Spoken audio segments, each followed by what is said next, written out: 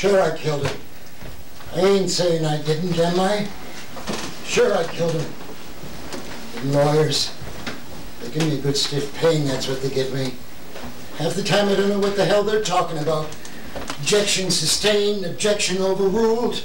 What's the big idea anyhow? You ain't heard me doing any objecting, have you? Sure not. What's the idea of objecting? You got a right to know. What I say is if one bird kills another bird, well, you got a right to call him for it. That's what I say. I know all about that. I've been on the jury too. And lawyers, don't let them fill you full of bunk. All that bull about it being red ink on the bill file. Red ink, nothing. It was blood, see? I want you to get that right, all of you. 1, 2, 3, 4, 5, 6, 7, 8, 9, 10, 11, 12. 12 of you. 6 and 6, that makes 12. I figured it up often enough. 6 and 6 makes 12, and 3 is 15, and 8 is 25, and 3 is 28. 8 and carry the 2. Cut it out. Them damn figures. I can't forget them. 25 years, see. 8 hours a day, except on Sundays. In July and August, half a day Saturday. 1 week's vacation with pay, and another week without pay if you want it. Who the hell wants it, laying around the house listening to the wife telling you where to get off? Nix. Illegal holidays, I nearly forgot them.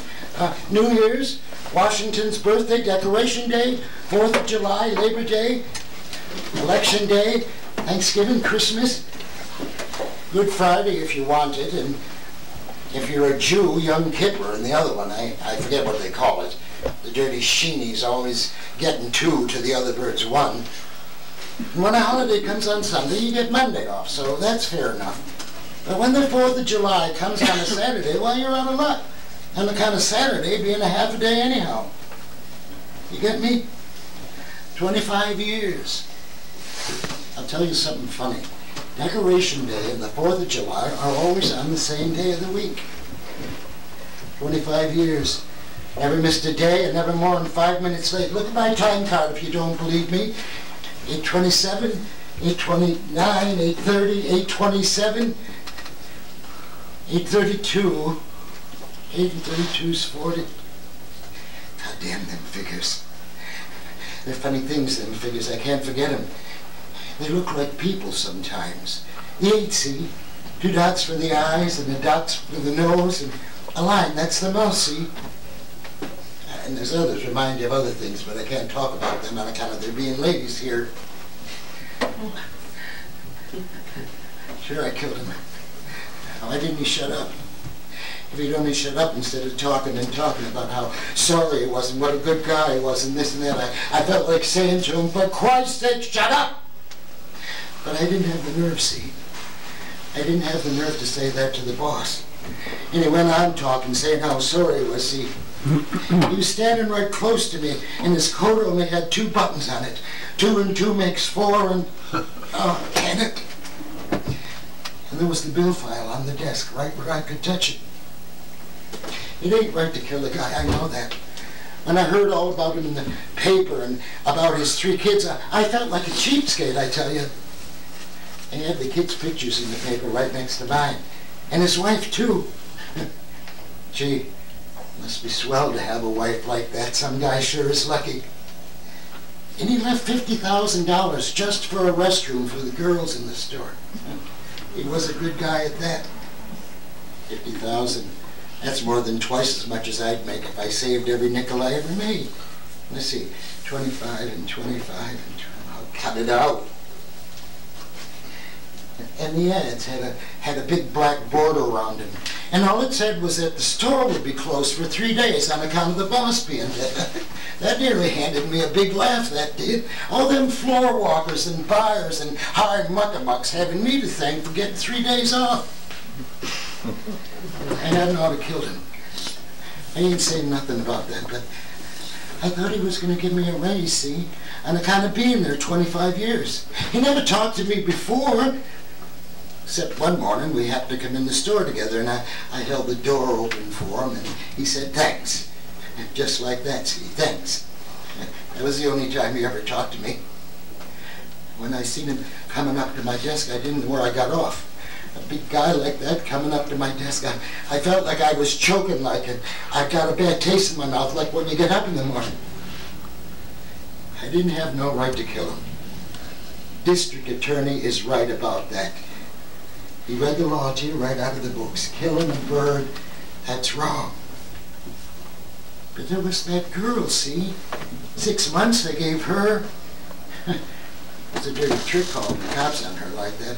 I shouldn't have done that. But what was I going to do? The wife wouldn't let up on me. I had to do it.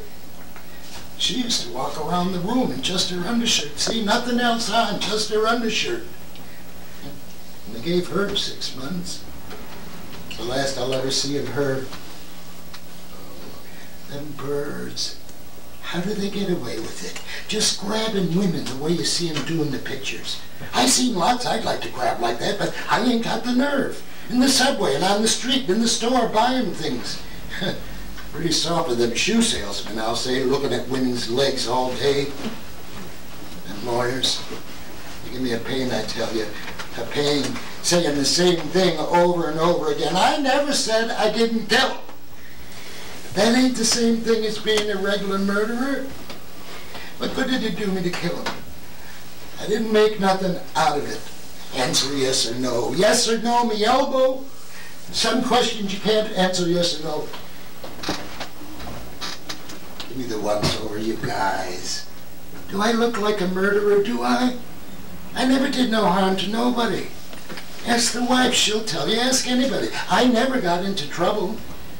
But you wouldn't count that one time at the polo grounds. That was just fun like that. Everybody was yelling, "Kill the Empire! Kill the Empire!" Before I knew what I was doing, I fired the pop bottle. It was just like in fun, and kind of everybody was yelling like that. Yeller dog calling that one a strike a mile away from the plate. Anyway, the bottle didn't hit him.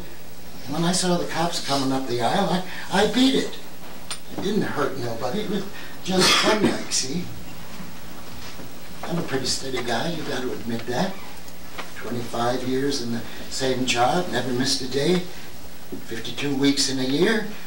52 and 52 and 52. I didn't try to run away, did I? They didn't have to look for me, did they? Where was I going to run to? I wasn't even thinking about that. Tell you what I was thinking about. How I was going to break it to the wife about being canned. You canned me after 25 years. Do lawyers tell you that? I forget. All that talk gives me a headache. Objection sustained, objection overruled, answer yes or no. It gives me a headache. I can't get the figures out of my head. But that's what I was thinking about. How I was going to break it to the wife about being canned. And what Miss DeVore would think when she heard about me killing him. I bet she never thought I had the nerve to do it. I'd have married her if the wife had passed out. I'd be holding down the job yet if he hadn't canned me. And he went on talking and talking, and it was the bill file right where I could reach it. You get me? I'm just a regular guy like anybody else. Like you birds now. Suppose you was me now. You might have done the same thing. That's how you ought to look at it. Suppose you was me. Guilty! Wait a minute.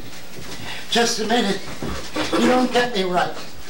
Just give me a chance, and I'll tell you how it was. I'm all mixed up, see, on account of the lawyers and the figures in my head. But I'm going to tell you how it was. I was there 25 years, see? And I gave her 6 months, see?